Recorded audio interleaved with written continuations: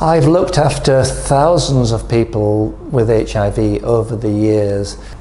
There have been 2, possibly 3 people who have been cured of AIDS.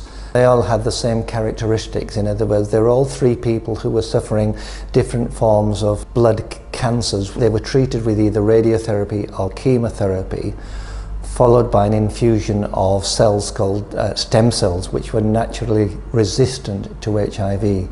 The problem about achieving a cure with HIV is that when the immune cells are infected with the HIV virus, a small proportion of them are what we call latent cells. They are cells that, although they are infected with HIV, remain dormant. Therefore, when you give antiretroviral therapy, they remain untouched.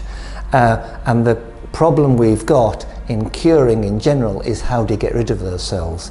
These cells can last for 3 decades, and therefore no matter how long you treat people with antiretrovirals for their HIV, the HIV is going to come back unless you actually treat these latent cells. We've got the dramatic thing that with these people with cancer, where you actually give people chemotherapy or radiotherapy and kill them off and replace them with stem cells. But that's clearly not something you can do for most people, because that's a highly dangerous procedure only to be used for people with cancer.